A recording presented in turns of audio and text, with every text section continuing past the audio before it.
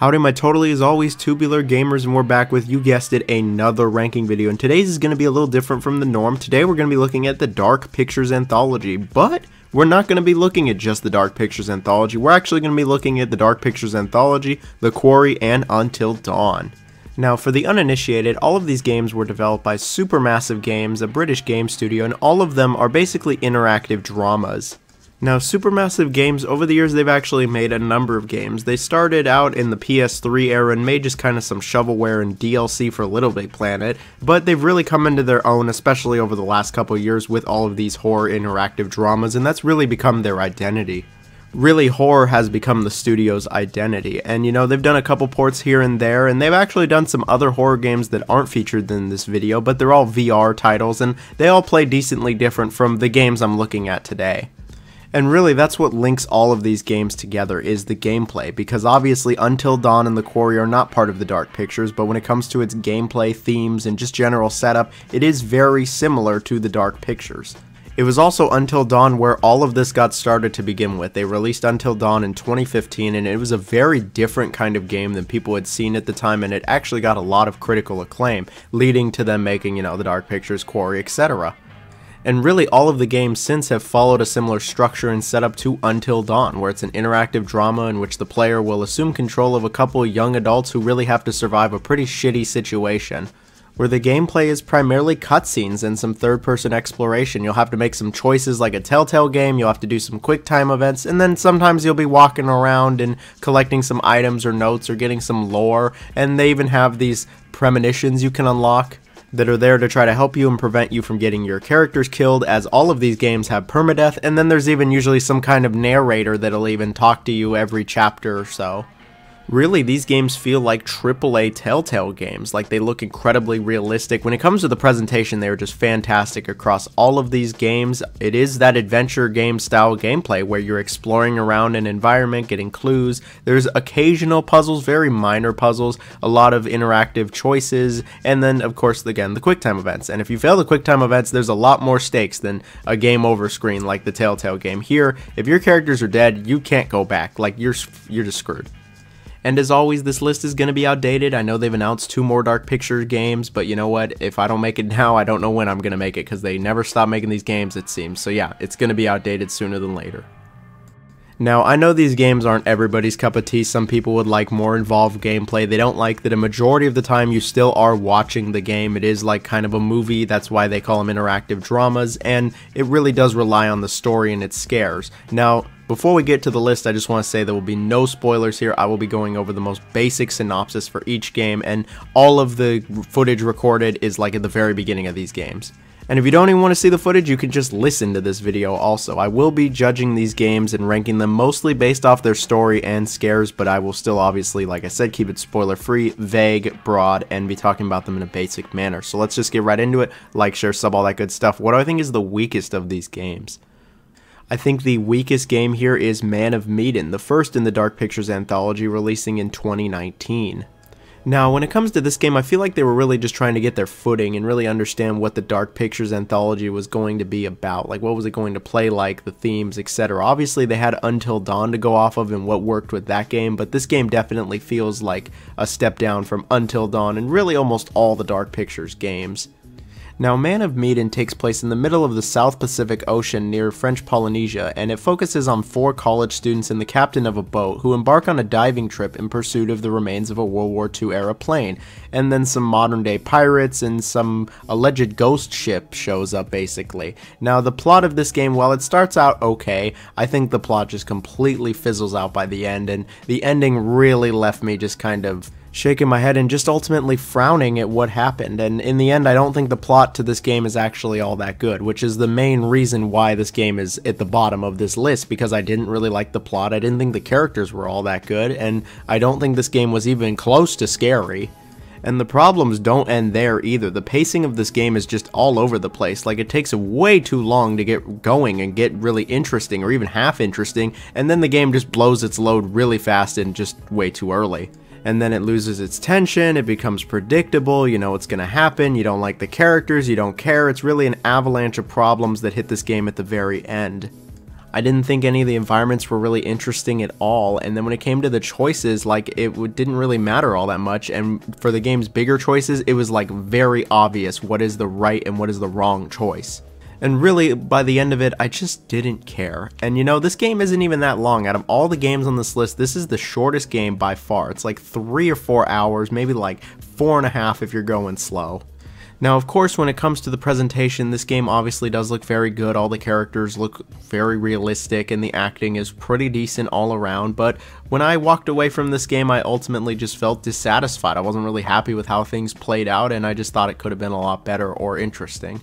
And really, this is the only game on this list that I don't recommend. I don't really think it's worth playing. Like, I don't think you'll be satisfied. I don't think you'll get scared. I don't really just think it's an enjoyable time. Okay, so our next game is Little Hope, the second title in the Dark Pictures Anthology, releasing in 2020. Now, Little Hope is when I think that they were kind of turning things in the right direction after Man of Medan. It is set in a fictional eponymous town located in Massachusetts, and the game follows 4 college students chaperoned by their professor. After their bus crashes by the area, the group finds themselves trapped within the town of Little Hope by an impenetrable fog. As they explore the deserted town, the characters are pursued by things, and we'll leave it at that. This game, obviously, if you couldn't tell from that premise, is very reminiscent of Silent Hill, and the similarities don't end there, but it gets into spoiler territory, so I'm going to just stop. Now, I ranked all the Silent Hills back in October, and I love them all, and so naturally I was a bit inclined to like this game, and you know, I like the story a bit more because it is kind of like Silent Hill, but similar to Man of Medan, unfortunately, I think the ending just totally falls apart. This game does have a few things that are better than Man of Medan though. First off, the characters are actually for the most part likable, like they're at least kind of likable, you at least want to see what happens. And I think the mystery throughout the entire game is actually, again, pretty interesting. It's a shame that the game just doesn't really handle its twist all that well, and I was actually pretty disappointed at the end. I feel like it kind of just comes out of nowhere. It could have been handled better, or really they just could have gone a different direction. At least the game's pacing is pretty solid throughout. Like I said, I was actually intrigued. There's a good mystery here, and when it comes to the story, for the most part, it's pretty alright. Now, when it comes to this game being scary, I unfortunately didn't really think it was very scary, like, at all. Like, it was a little scarier than Man of Medan. I think it got me, like, once, which is more than Man of Medan, but it really just still wasn't that scary. It was more spooky than anything else, and seeing the fog, you know, I'm always going to reminisce back to Silent Hill, and so I like the fog, but that's just kind of the fanboy in me. At the very least, exploring around is much more interesting than the previous game. It's better than the stupid boat. Like, the town is a lot more interesting to explore, and there's a lot more variety when it comes to the locations. I actually thought it was pretty good here. When it comes to the choices and the QuickTime events, I also thought they were good up until the ending. There are a number of choices you make, especially near the beginning of the game, that actually really do affect later parts of the game. It's a shame that by the time you get to the ending, really none of it matters. Like, you'll get almost the same ending regardless of who's alive, who's dead, and really some of the other choices you made. And I don't mean to keep going back to the ending, but it really just hampered my entire experience. And I think maybe going in with that expectation that the ending's not all that great would make it better, but I really walked away from this game just feeling, like, it was okay, I guess. I wouldn't really recommend you seek this game out. I mean, if it's in like the bargain bin or really cheap or given away on PlayStation Plus or like Game Pass or something, then go ahead and try it, but again, wouldn't really seek this one out by itself. Alright, so our next game here is the Dark Pictures Anthology, House of Ashes, the third title in the Dark Pictures Anthology, released in 2021. Now, this is the first game for the Dark Pictures where I can really say, like, wow, this is actually pretty good. Now, when it comes to this game's story and premise, it's actually very different from the other two games. It's set during the 2003 invasion of Iraq, and the story focuses on 5 characters, 4 Americans working for the US Armed Forces, and 1 Iraqi working for the Iraq Republican Guard, who all fall into a subterranean temple after the two parties clash during an ambush. And really, it's about our protagonist trying to find a way out of this ancient structure and cooperate together. This game's proverb really is the enemy of my enemy is my friend, which is the central theme of this game, and I actually kind of like that central theme, and I think it's handled in a very interesting, realistic-ish way here. Obviously, it's not realistic with what goes on here, but I meant the whole Iraq and US working together kind of thing. When describing this game's narrative and how everything plays out, this game really is one of those don't judge a book by its cover, as it really did subvert my expectations. The game has actually a really great mystery to it, and I really wanted to see what was going to happen. While the beginning of the game is a little slow and can seem a bit standard when it comes to military games, I really can assure you it actually does get rather interesting. And by the end of it, I was actually like glued to my seat, and the ending isn't a total cop-out or piece of crap either. It's arguably the best part.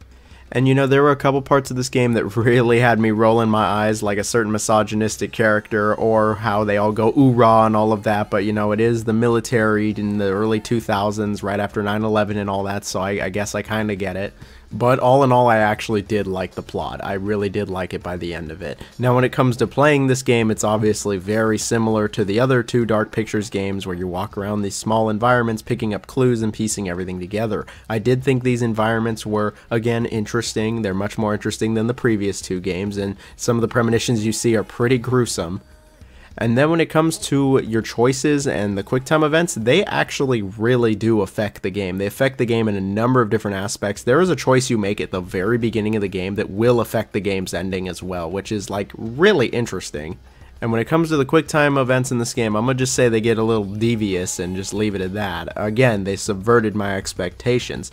Really, that was this game in a nutshell, as I was really not sure what to think of it with the whole military setting and all of that, but when I walked away from it, I was like, yeah, that was actually pretty good. The presentation has also gotten a bit better. I think the game looks even better than the previous two games.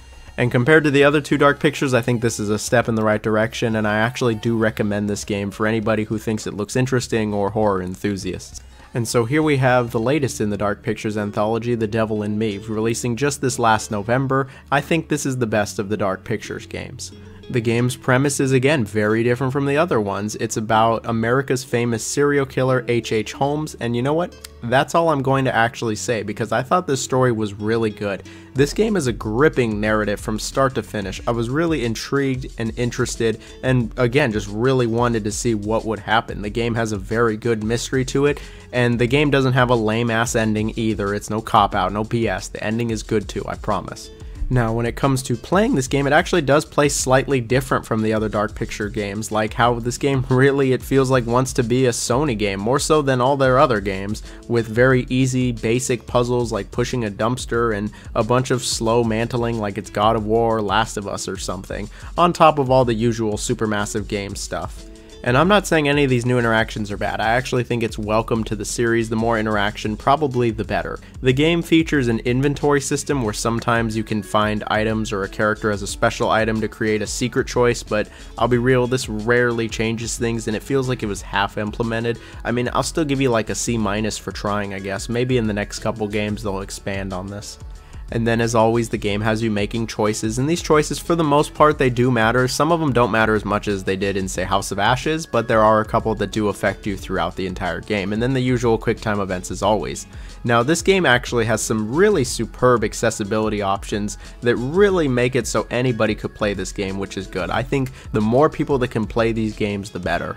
Now this game, along with God of War and Last of Us 2, I really think should be commended for its accessibility options, because I really think it's great the developers want to be inclusive towards everybody. Now when it comes to this game's presentation, it was what you'd expect. It's fantastic, the characters look lifelike, the environments look photorealistic, it's just all around great.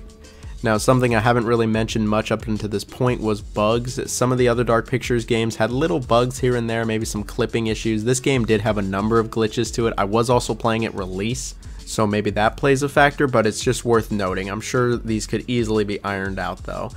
And when it comes to this game's performances, I think all of the actors and actresses did a great job. I think everyone is really good here. Now, like the last game, this game is actually kind of scary. This game got me a number of times. In fact, I would say this game got me more than all of the other Dark Pictures games combined. Like, it actually tries to be scary, and I think it actually succeeds in some sense. And after finishing this game, I actually thought that it was really quite good, and I'm excited to see where the series continues with this, because I think that the series has been just on an upward trajectory since the beginning, actually. If you couldn't tell, we really just went in release order. But I genuinely do think each game has gotten better and better in just about every aspect, and I think this game is totally worth trying. But then we have The Quarry, releasing in June of 2022, and was really framed as the spiritual successor to Until Dawn. Now this game, obviously it's not part of the Dark Pictures or related to Until Dawn, it really is its own beast entirely, but I can see where the similarities are. Players assume control of 9 teenage counselors who must survive their night at Hackett's Quarry summer camp amongst, I'll just say, supernatural creatures and some violent people.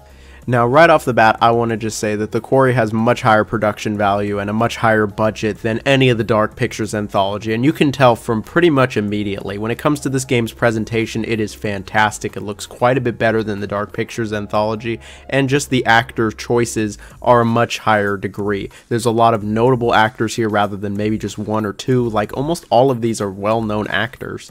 I mean, they even got my girl Brenda Song from Disney Channel, so you know they're not messing around here.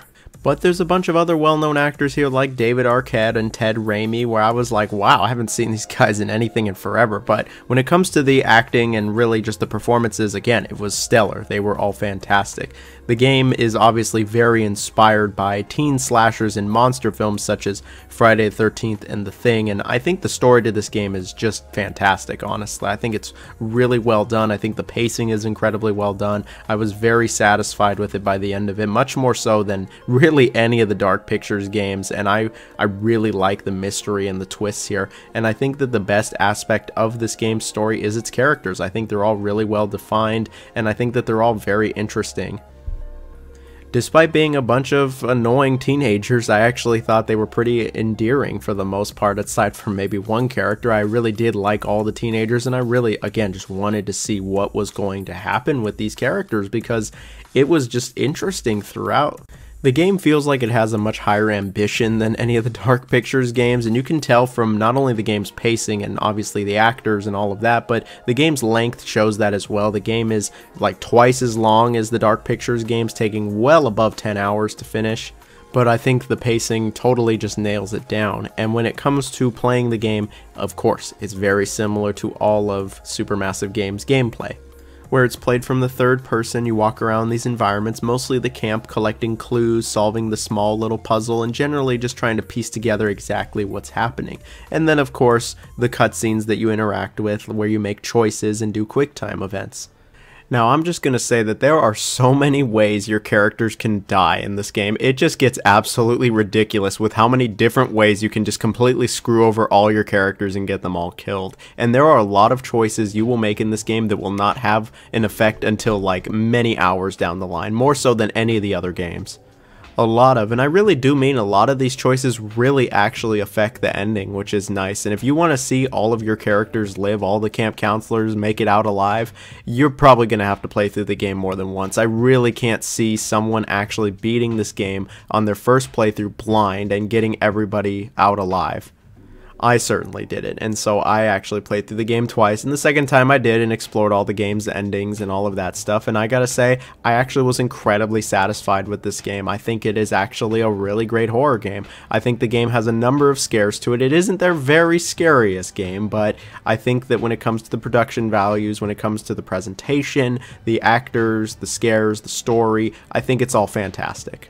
The game even has an online co-op mode, which is pretty funny, but I've always liked that the Dark Pictures and Quarry have the co-op modes because I'm always playing with somebody else. I'm never really playing these games alone, so that's always a plus. But I really do think the Quarry is one of their very best games. I think anybody who likes horror games should just totally check it out. Yeah, it was pretty overpriced, I won't lie. When it was released, $70 on PS5, that's a lot, and it's a lot cheaper now. You could probably get it for more than half off, and I recommend it now. Oh yeah, this game also has a banger soundtrack. I just wanted to throw that in there. I really like all the music, and again, it adds to the production value, but Quarry, definitely worth trying out. Now this one was really hard. It was really hard to choose between Quarry and this, but I really do think the best of Supermassive Games is Until Dawn. I really think the first one just hit different and it hit the hardest. And you know, on most days, if somebody said Quarry was their best game, I'd probably agree with them, but not today. Today I'm saying Until Dawn is their best game, and it's one of the best horror games out there. It was just so different from everything else when it came out. Yeah, we had like Telltale games and adventure games, but it was never so scary. It was never done in like a horror setting, and it was never done as well, in my opinion. I think all of the other games are obviously good, but this game absolutely nails its atmosphere, its setting, its characters, and its vibes. The premise is pretty simple. Basically, you see these 8 young adults all come together on this mountain known as Blackwood Mountain, and they're all just trying to chill and have a nice time, and shit goes down and their lives are threatened and they gotta get out of there, and I'll just leave it at that. I think the story is actually incredibly well done. It might be the best story that Supermassive's ever made. There's a lot of twists, there's a lot of intrigue. The mystery really goes on a lot longer than you would think. And I think that the game's general pacing is actually just incredibly well done. You really want to see what's going to happen, and the game doesn't blow its load super early or take too long either. I think it climaxes, you know, just at the right time. And while we're talking about sex, this presentation, it just fucks. It looks so good. Like, this game came out in 2015 and it looks fantastic. There is so much detail, the characters look so realistic. Even nowadays, it looks way better than like 9 out of 10 games. It still looks hella good. So, awesome presentation aside, I think the performances are all really well done. The characters are pretty well done in this game. They're all pretty douchey, and a lot of them are generally unlikable, and it's very clear that they were done on purpose. It's a really interesting take, actually, where it's just kind of a bunch of douchey, like, young adults who are all just kind of assholes to each other, and you really want to see what happens to them, good or bad. And yeah, they're pretty campy, the story can be campy, but I really think that kind of campiness adds to the game's horror. Now, when it comes to this game being scary, I think out of all the games I've talked about today, this game is the scariest. It scared me more than any of the other games, and you know, a lot of them are jump scares, I won't lie, but it really did actually scare me, and I really think this game created a very tense atmosphere thanks to its excellent sound design, general creepiness, and just how the entire game is framed. It did scare me. It's a good scare. I really did like the twists and the turns in this game. It's definitely going to keep you on the edge of your seat, and you're really going to want to see what probably happens to these characters. When it comes to the gameplay, it's very basic. It's more basic than Quarry, that's for sure. You still walk around these environments from now a fixed camera angle, interestingly enough, and there is some basic exploration you can do to find, you know, some hints and some lore and get the premonitions to see how your characters can get killed, but there's not a lot going on here. A lot of it comes down to your choices and the quick time events. The choices, really, for the most part, they matter. They don't matter as hard as, say, like Quarry or maybe the later Dark Pictures games, but they do actually matter. But all of the quick time events really do matter in this game. Like, you can just get your characters totally wiped out if you mess up on these quick time events. And so, in conclusion, I really do recommend Until Dawn, probably the most out of all of these games. I might recommend Quarry a little more since it's more available. Until Dawn is still only on PlayStation. And since it was published by SIE, I'm not too sure what's going to happen to it. Maybe, hopefully, Until Dawn finally comes to like Xbox and PC, because I really do think it is worth experiencing. I think it is, again, the scariest game they've made by a long shot for me, and I really just love the vibes and the atmosphere that this game provided. I really think that this game just hits harder than any of the other games when it comes to that horror atmosphere, which is ultimately what I was kind of looking for with these games. The Quarry, don't get me wrong, it has the better characters, the better production values, the better story, probably, and the better music. But this game, there's just something about it, man. Maybe it's because it's that first one, but it just hit me so hard, and I still find myself like thinking about it and going like, dang, that was a really good like adventure game, really good horror thriller, and yeah, I think it's just worth playing. Look, I know these games aren't everybody's cup of tea, and I'm sure some people are like, I don't want to play no interactive movie, this is like friggin' Night Trap or whatever. No, this is a little bit more involved than Night Trap, but if you're going to play any of these games, Quarry and Until Dawn are the two to play. And you know what, I'm just rambling now, so I'm going to let everybody go. Have a good rest of the day, night, whatever it is, stay safe. Hope you're all good, and see you later. Bye-bye.